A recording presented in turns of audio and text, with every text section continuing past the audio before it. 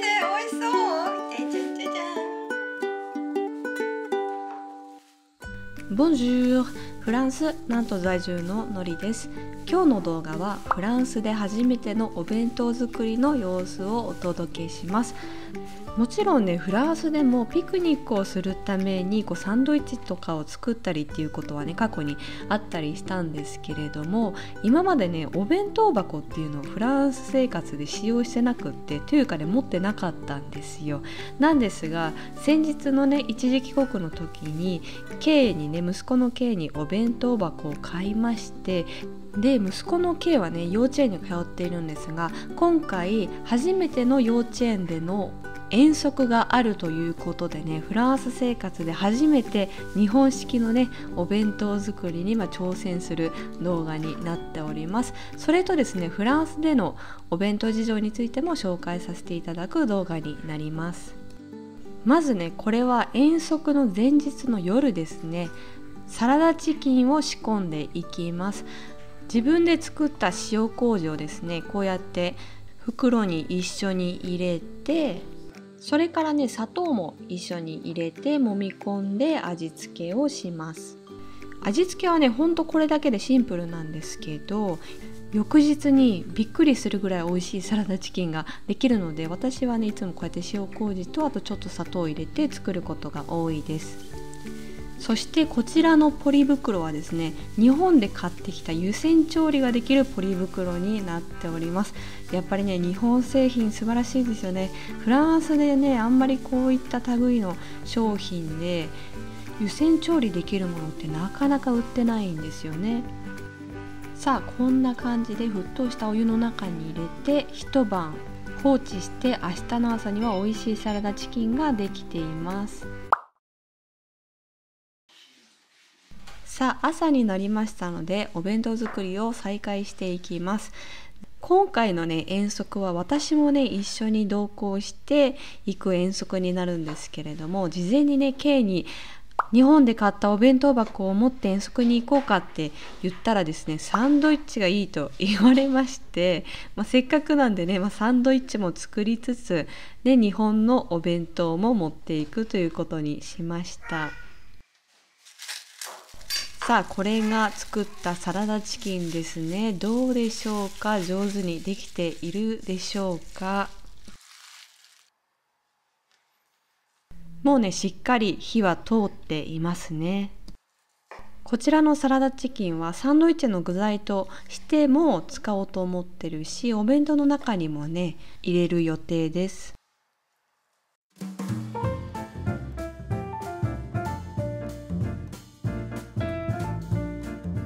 おっと、早速一つつまみ食いをしておりますね。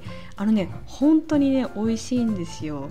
ね、一つ食べたらね、やっぱりね、止まんないですよね。もう2個目いきますね。いきましたね。でね、やっぱりフランスの定番のお弁当はね、やっぱり第1位はね、サンドイッチなんですよね。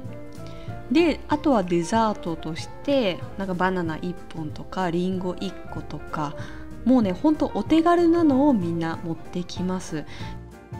フランスではですね、あまりお弁当に時間と手間はかける習慣はそんなにないですね。ちなみに今ね、卵焼きを作っているところなんですが、サラダチキンでね、出た鶏肉と塩麹のね、出汁を卵焼きに混ぜていきます。せっかくね、美味しいソースが出ているのでね、こうやって卵焼きに全部入れちゃいます。で、私はですね、甘い卵焼きが好きなので砂糖を入れて卵焼きを作っていきます。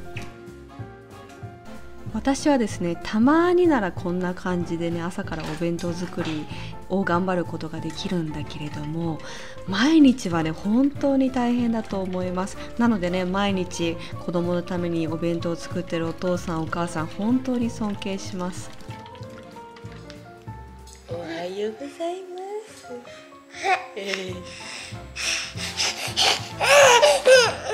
ご機嫌ですね。ついに我が家にもですね、卵焼きを作る用のこの四角いフライパンをね、ゲットしたんですね。先日日本に行った時に買って帰りました。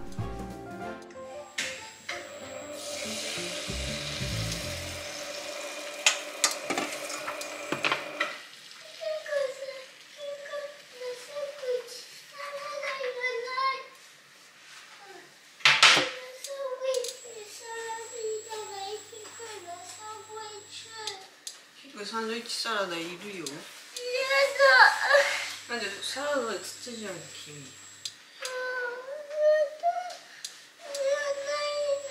らないの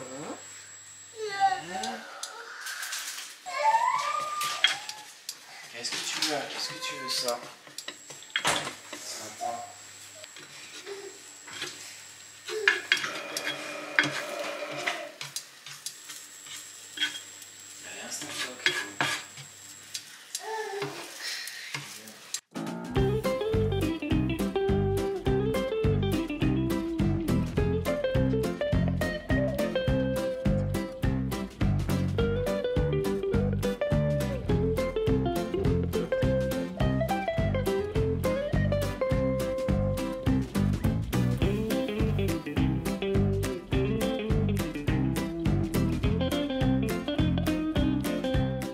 さあそれではサンドイッチを作っていきます。私はですねバターじゃなくてマヨネーズを塗る派なんですけれども、皆さんはどちら派ですか？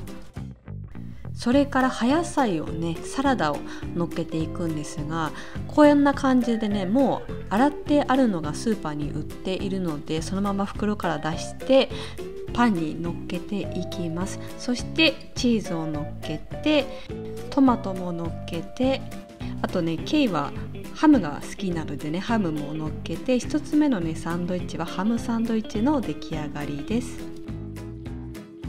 そして続いてのねサンドイッチも同じようにねマヨネーズを乗っけて、葉野菜を乗っけて、チーズ、トマト、そして作ったサラダチキンを乗っけて、こちらはサラダチキンサンドイッチの完成です。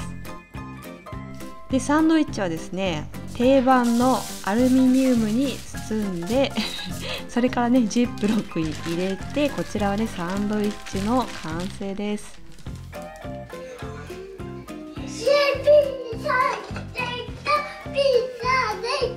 ピザじゃないよ、サンドイッチだよ。今日のお弁当はですねアンパンマンのおにぎり弁当にする予定ですので、ご飯にね色がつかないようにだし塩をかけて味付けをしていきます。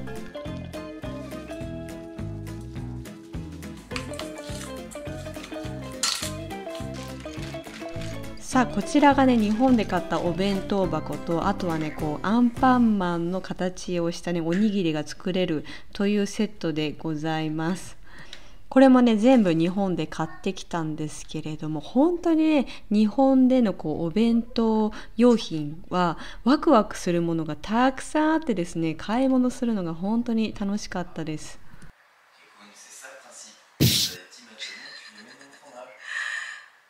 全然これ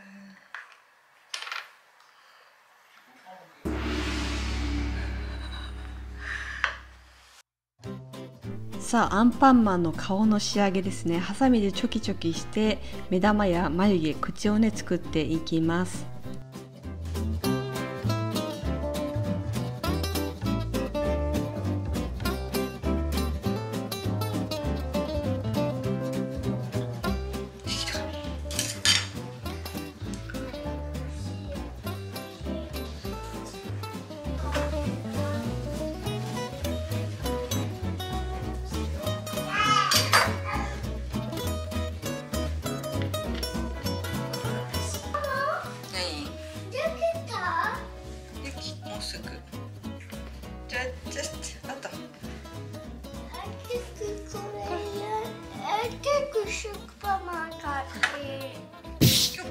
今日食パンもお休みみたい。今日食パンもお休みみたい。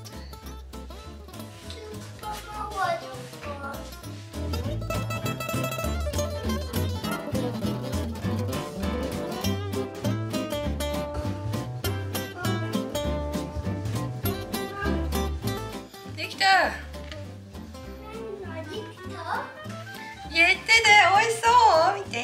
じゃん。わー。パパで見せよう。パパに見せる。いいよ。はい、パパに見せる。はい。